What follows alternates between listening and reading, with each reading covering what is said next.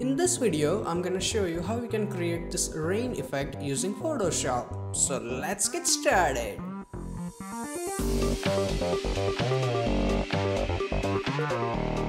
Hey, what's up guys, Dhruv here, and as you can see, this is the final output. Now for this tutorial, I'm gonna use this stock photo that I found on deviantart.com, and I'm also gonna use this brushes. And if you want to download them, the brush and the stock photo, the download link is in video description, so feel free to use it. Now to create this effect, first of all we have to remove the watermark. So I'm gonna go and select my crop tool and make sure delete pixel is on. Then I'm gonna go and crop it. Looks good, then go and confirm it. After that, double click on your background here and hit OK.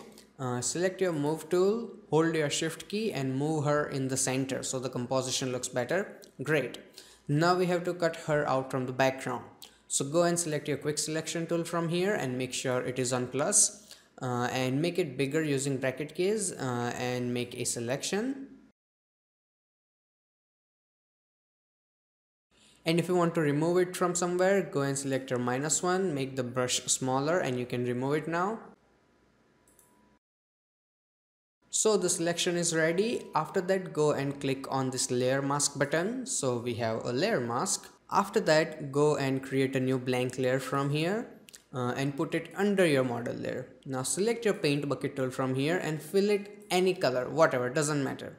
So the color is on. After that, right click and select blending option. Then go and select gradient overlay. Here make sure you have this black and white gradient from here. Hit OK. Style is radial, and make it reverse, so dark is outside. Make the scale 100%, and then you can change the angle a little bit more so you can fade it nicely. So yeah, that is looking good, and simply hit OK. So the background is done. Now activate your layer 0, the model one, press Ctrl J so we can make a copy, then double click and rename it to backup. So in case we screw up something, we have mask ready. So put it under here, doesn't matter now. Select your original layer 0 here, activate your layer mask, right click and then select apply layer mask. Then go to image, adjustment and select shadows and highlights. Now first thing you do is make the shadows 0%, and if it doesn't look something like this, then go and select show more option. You have it. Make the shadow 0, highlight in the middle like that, and make the radius halfway here, and tonal width, it completely up to you, like how darker you want to make it. So this is enough. It's a rainy time, so a little darker image will work better. So this is looking pretty good, and I'm gonna go and hit OK. So the model and background is done. Now we can add in the water splash, and for that go and create a new blank layer from here, this one. Select your brush tool, and in the brush, one set is water splash, that will allow you this brushes. So I think this one looks really good. Activate it. Now it's ridiculously large, so for that go and click on this little option here. So here, first of all, go to brush tip shape here, and make it a bit smaller. So I think this small is good, somewhere around like 300-400. Then decrease the spacing a little bit, and after that go and turn on your shape dynamics for here, activate it, and here make sure your size jitter is 100% and angle jitter is also at 100%. So this is looking really good. Then you just simply go and drag your brush all over here. Now we can't see it because it's black, so I'm gonna go and make sure my color is white because we want water to be white. So my color is white, and my opacity here, that is also 100%, important thing. Then settings are ready, and I'm gonna go and start painting, just like this, and a little bit here too.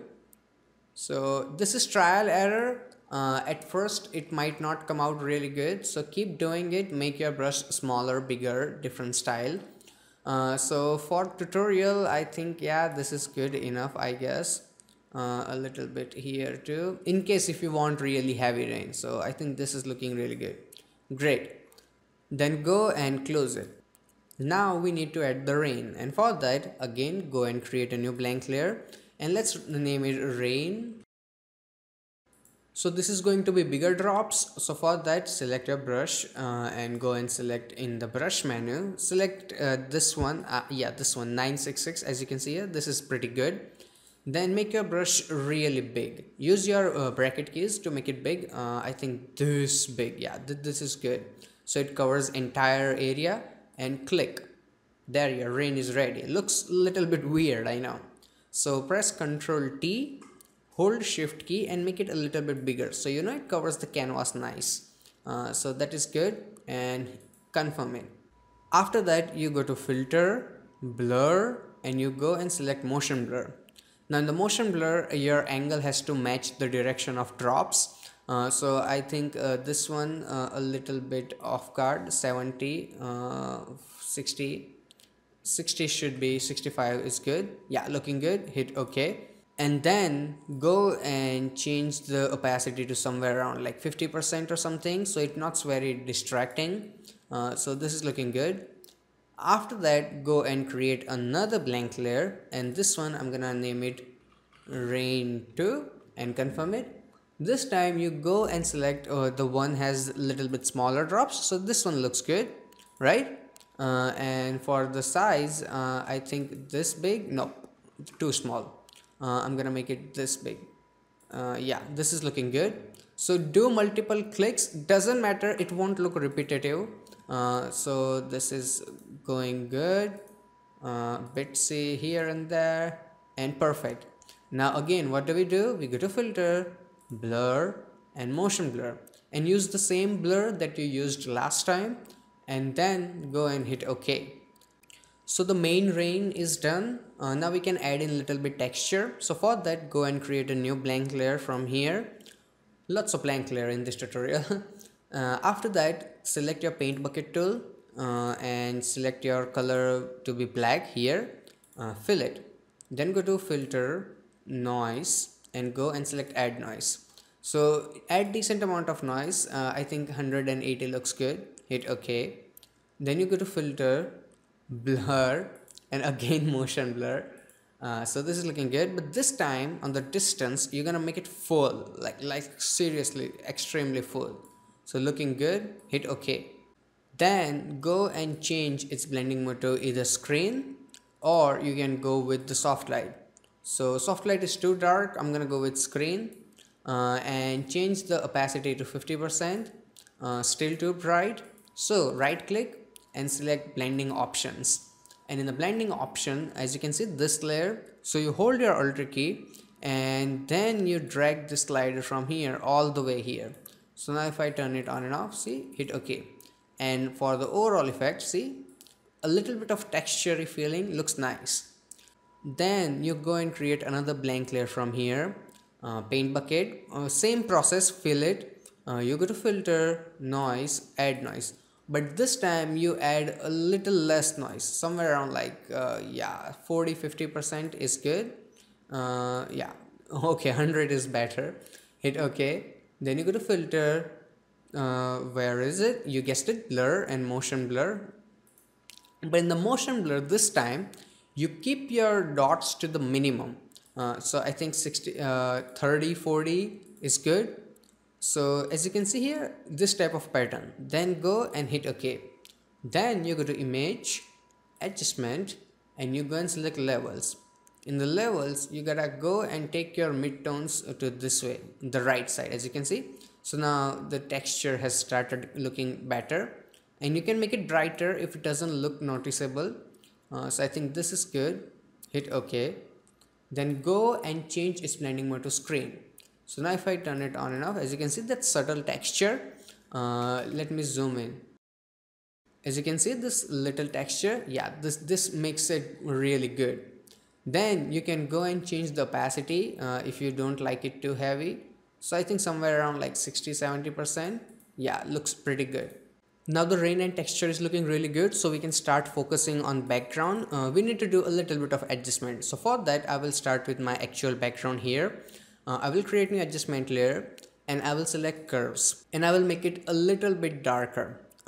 So go as long as you like. So I think this darker looks good, and close it, and make sure your curves is exactly on top of your background layer. Okay, so this is looking good. But then I will select my brush tool, and in the brush I will go and select the regular round brush that we use, really soft, and I will select my black color. So we have curves ready here, right?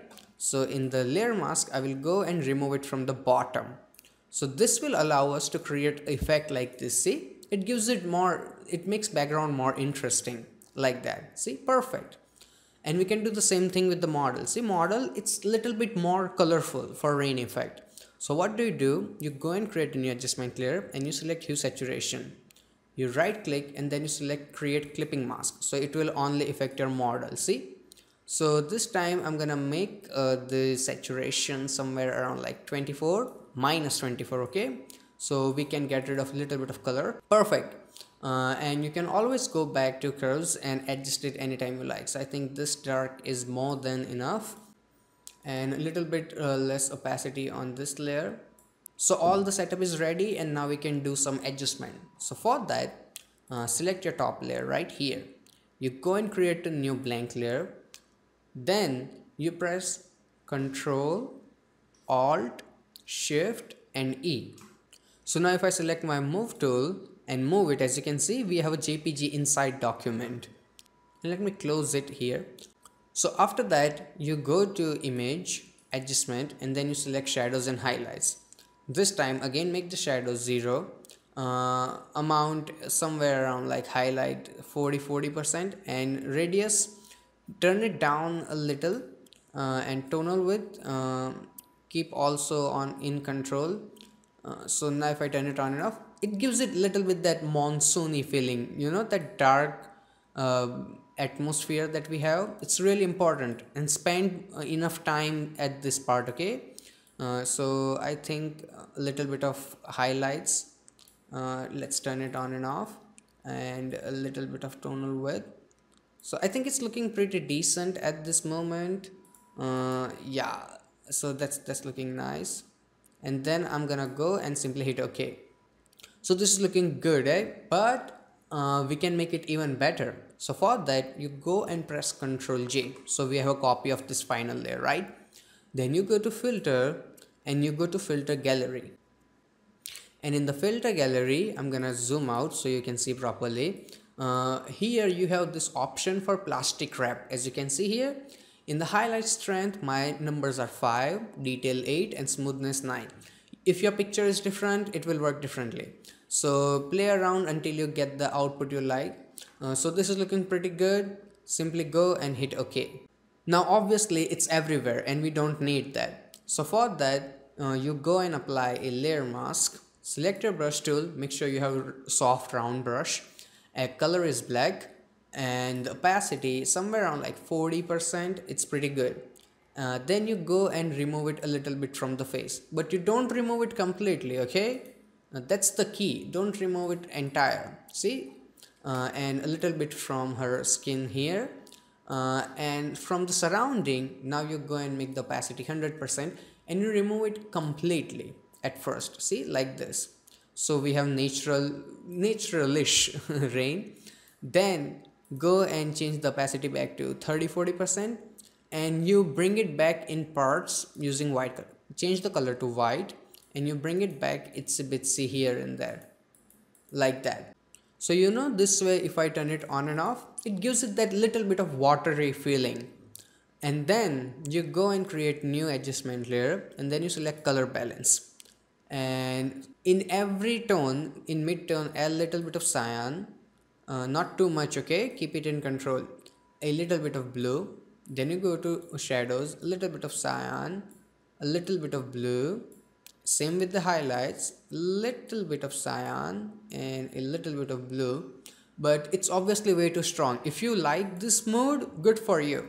But for me, I'm gonna go and make it the opacity somewhere like 30-40%.